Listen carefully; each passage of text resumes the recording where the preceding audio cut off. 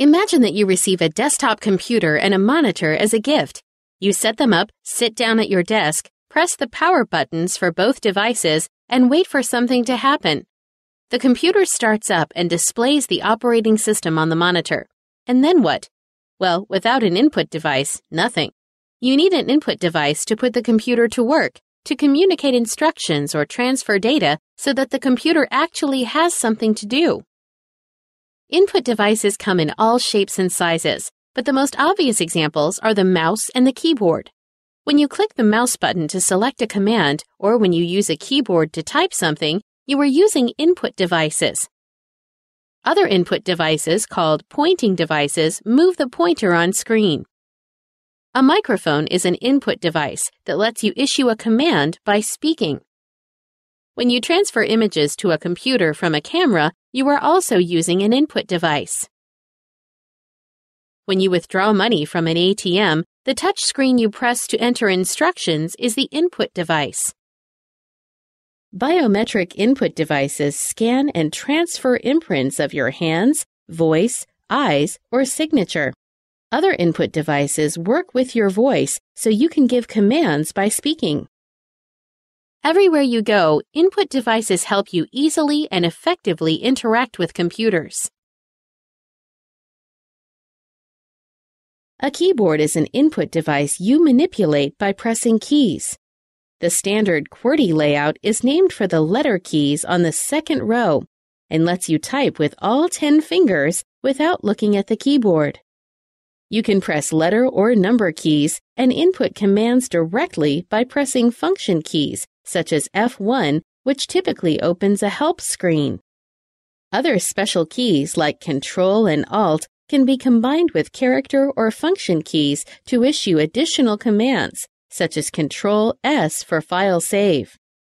Navigation keys, such as Page Up, let you move quickly around the screen. Some keyboards have media control keys that let you play and pause videos. Tablet computers and some smartphones have keyboards, either built-in or on-screen. On-screen or virtual keyboards are software-controlled and often use formats other than QWERTY to accommodate their smaller size and fewer number of keys. A wireless keyboard can eliminate clutter in a crowded workspace. If you must look at your keyboard to type and your work area makes it difficult to do so, a backlit keyboard can be useful, though it can drain battery power.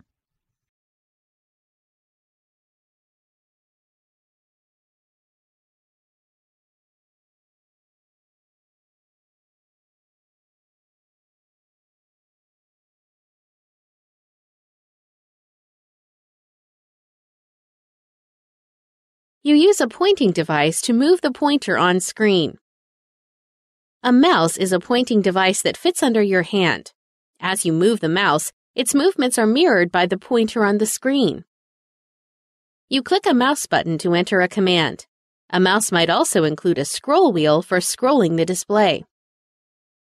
A trackball is a pointing device with a ball anchored inside a casing.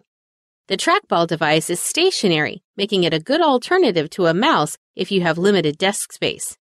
You roll the ball with your fingers to move the pointer. A touchpad is a flat surface often found on laptop computers. You glide your finger across the pad to move the pointer across the screen. You tap the pad to input commands. 2 buttons near the touchpad work like mouse buttons. A pointing stick is a pressure-sensitive pointing device the size and shape of a pencil eraser. Pointing sticks are embedded in the keyboard. You push the pointing stick with your finger in the direction you want the pointer to move.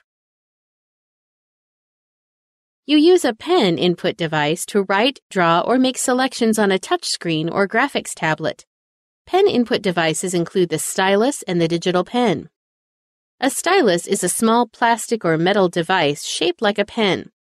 You use a stylus to press icons and buttons on a touch screen or to type text by tapping on an on-screen keyboard.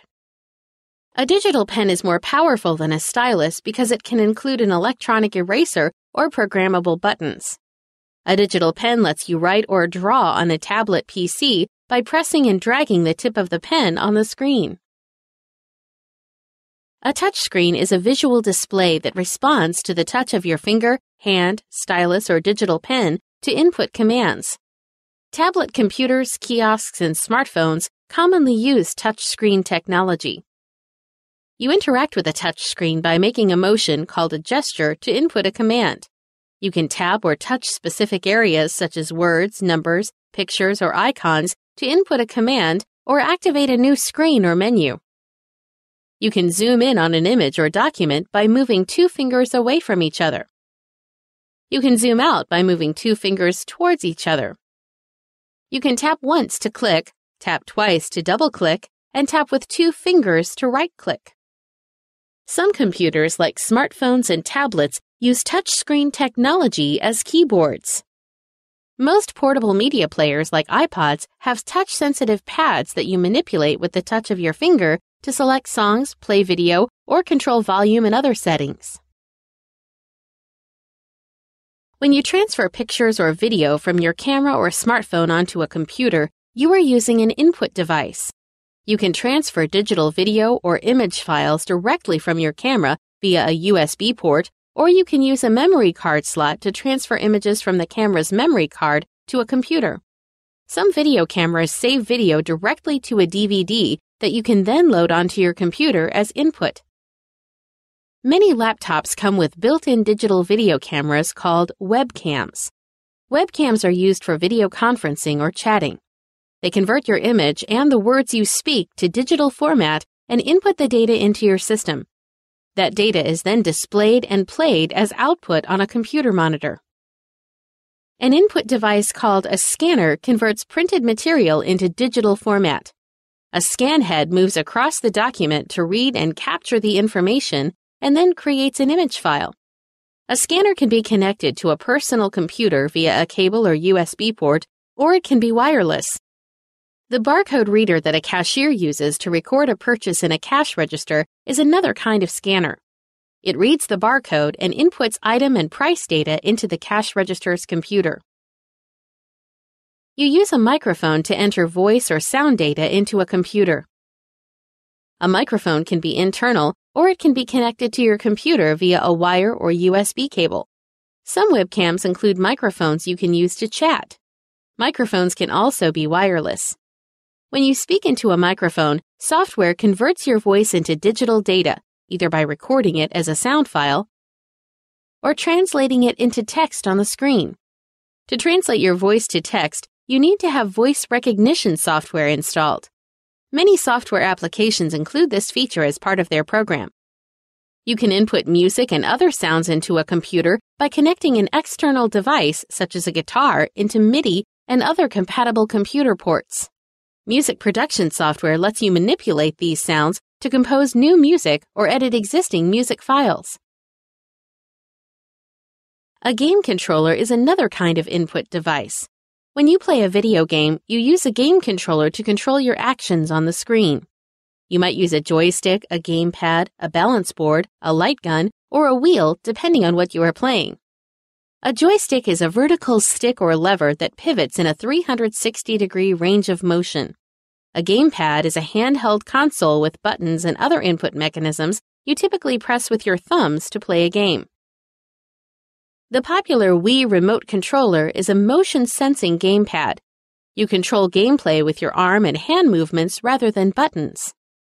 You use a light gun to shoot targets on the screen. Steering wheel controllers simulate on-screen driving. Balance boards and dance pads respond to the movement of your feet instead of your hands to communicate with the game. Some game consoles, like Kinect for Xbox 360, remove the need for traditional game controllers. You are actually the game controller when you use Kinect. Kinect's motion sensor tracks your body's movements and captures them in the game.